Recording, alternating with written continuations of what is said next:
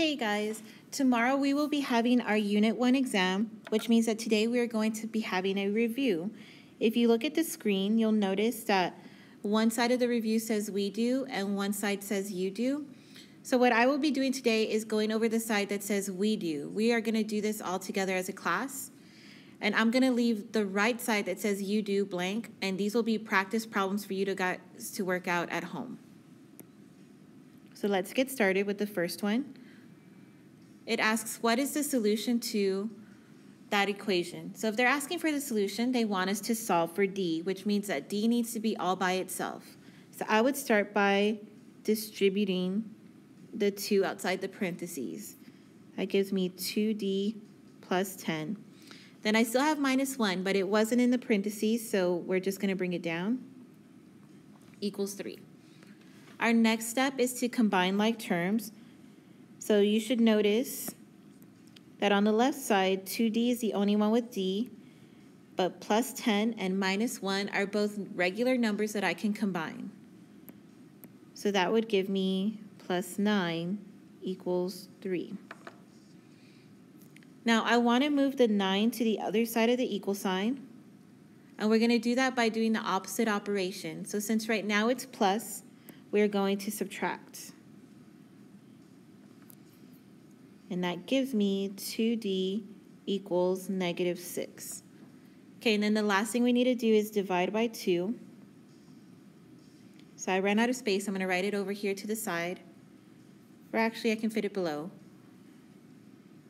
D equals negative 6 divided by 2 gives me negative 3.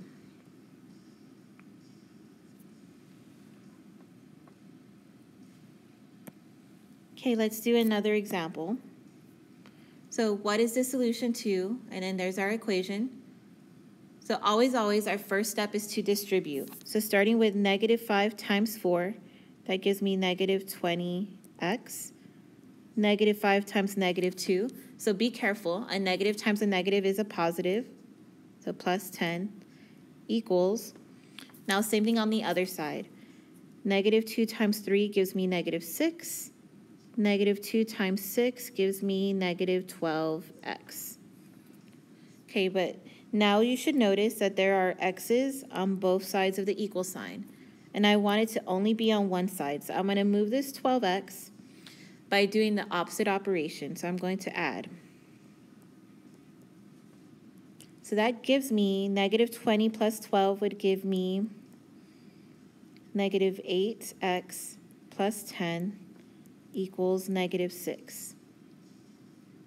Now I need to move the 10. Opposite operation would be to subtract. So 8x equals negative 16. And then last step is to divide by 8. So I'm going to write this to the side. X equals negative 16 divided by 8 is negative 2.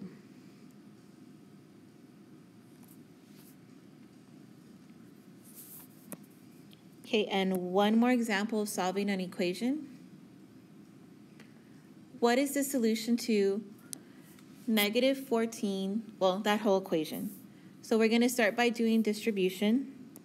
Negative 14 times 3 is negative 42a.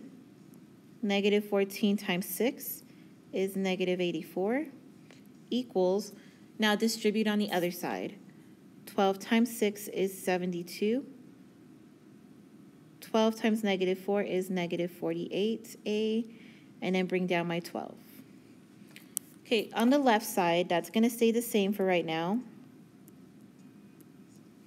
But on the right side, I have two numbers that I can combine.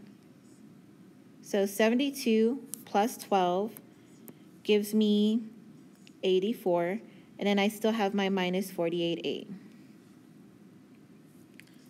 Okay, I have a's on both sides of the equal sign, so I want to move it to where it's only on one side. So I'm going to add 48a to both sides, which leaves me with 6a minus 84 equals 84, and that cancels. Okay, Now I'm going to add 84 to both sides. So we're going to get a big number. I have 6a equals 168. Okay, I'm running out of room, so I'm going to write this to the side over here. We stopped with 6a equals 168. Right? Yeah. And last step is to divide by 6. Okay, and when you do that, you should get a equals 28.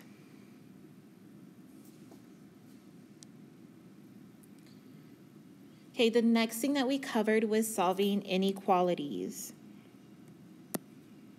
So it's still the same as solving an equation, it's just now you have a less than or greater than symbol. So to start here on this one, I see x's on both sides of the inequality sign, so I'm going to fix it to where the x's are only on the left by adding 3x to both sides. So that leaves me with negative 2x minus 3 is greater than 6.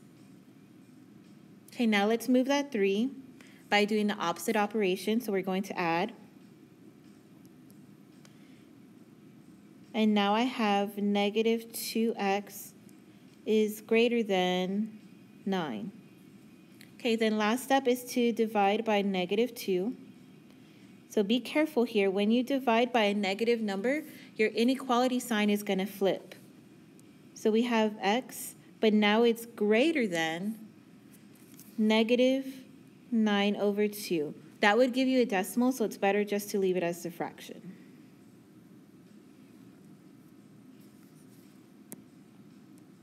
Okay, let's do another inequality. What is the solution set to? And then here we go. So we're going to solve for x and make sure that it's by itself at the end.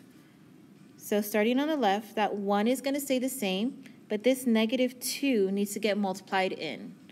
So that's minus 2x. Then negative 2 times 1 is minus 2, is less than 3x minus 6. Okay, then on the left side, I have some terms that I can combine. I have the first one, 1, minus 2. Those can go together. So 1 minus 2 gives me negative 1. And then I still have my minus 2x is greater than 3x minus 6. Now you should notice that there's x's on both sides. So we're going to fix that by moving this 3 over. So we're going to subtract 3x. Which gives me negative 1 minus 5x is less than negative 6. Let's add 1 to both sides. So I'm running out of space. I'm going to move over to the other side. That leaves me with negative 5x is less than negative 5. Okay, then we're going to divide by our negative 5. And again, it came up. If you're dividing by a negative number, you're going to flip the sign. So I have x is greater than positive 1.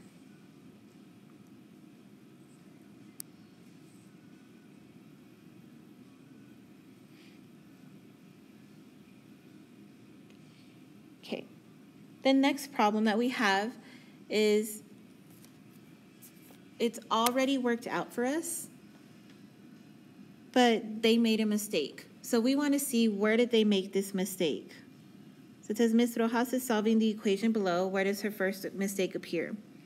So we know that the first step that you do should always be to distribute. So this 2x needs to go to both things that is inside of the parentheses.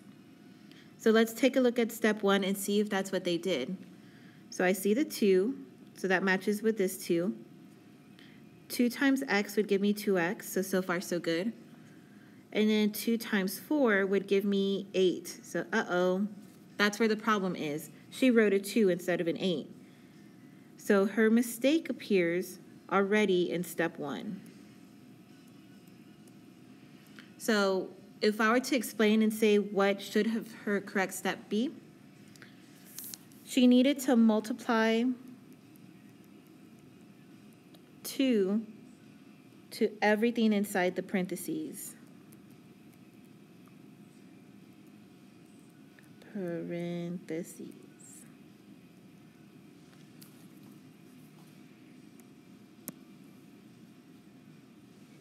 Okay, the next one, here we have a word problem.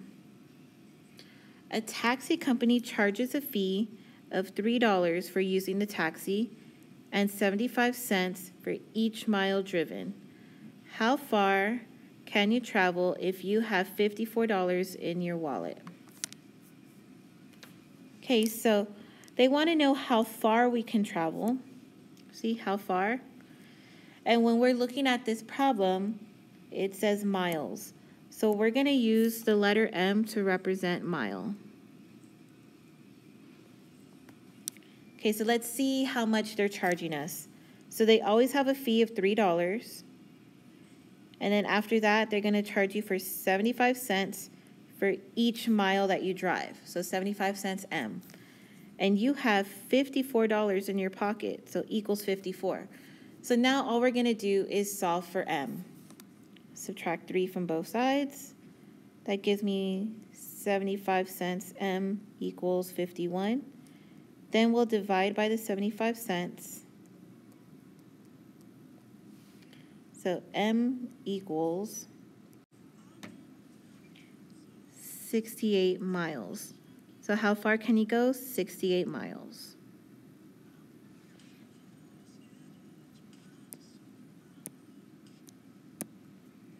Okay, the next one is another word problem. A taxi charges a flat rate of $1.75 plus an additional 65 cents per mile. If Erica has at most $10 to spend on a cab drive, how far could she travel? And see how at most is in bold? This is not going to be an equal sign. This is going to be an inequality. And again, they're asking about how far she can go. And in the problem, it says mile. So again, I'm going to use M to mean mile. So if she has at most $10, she cannot spend anything over that. So she has to stay under 10. So we are going to use the less than symbol. But if she has $10, can she spend exactly $10? Well, sure she can. She can spend everything she has. So in this case, we need the or equal to. Okay, so now let's go back and figure out the first part of this inequality. They charge a flat rate of $1.75 and then an additional 65 cents per mile. So now it's our job to solve for M. Subtract from both sides. So that leaves me with 65M is less than or equal to 825. Then divide by the 65 cents. So now I have M is less than or equal to, it's a decimal, 12.7. Okay, but this is the real world, and remember we talked about this yesterday.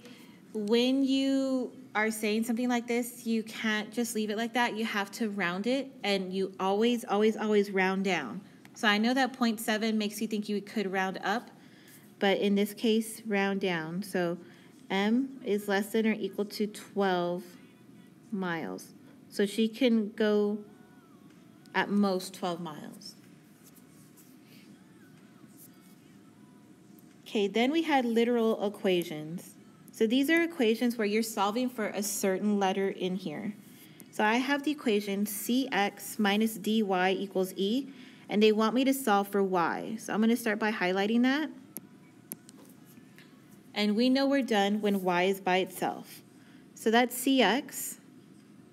I want to move it to the other side, but I do that by doing the opposite operation. I know it doesn't have anything in front of it, but if it doesn't have anything here, that means it's positive. So we're going to subtract. So that leaves me with negative dy equals e minus cx. Okay, but y is still not by itself. So I'm going to divide by negative d. And that leaves me with y equals, I'm going to put the negative sign on the top instead. So negative e plus cx all over d. y is by itself, so I know that I am done. Okay, and just one more example of that. It says solve for y, 2x minus 3y equals 8. So same thing, I'll know that I'm done when that y is by itself. So I'm going to start by subtracting 2x from both sides. And that leaves me with negative 3y equals, I'm going to start with the negative 2x, so negative 2x. And then that 8 was positive, so I know I can write plus 8. Then we are going to divide by negative 3, the whole thing.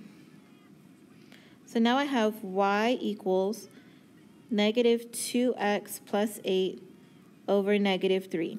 So we're going to simplify this a little bit more because it's technically two fractions in one. So if you notice, I'm going to start with this part right here. So I have y equals negative 2 divided by negative 3. A negative divided by a negative is going to make it positive, so 2/3 x. And now the other part of the equation, this right here, positive 8 divided by negative 3. So that's going to make it turn negative. And 8 over 3 doesn't simplify, so just leave it as 8 over 3. And that is your final answer. Okay, guys, so that's the entire review. That's everything that's going to be on the test tomorrow. And like I said, I am going to post this PDF onto Schoology so that you can try the right side column on your own. If you have any questions, you could email me or send me a message through Schoology so I can help you out. Okay, bye, guys.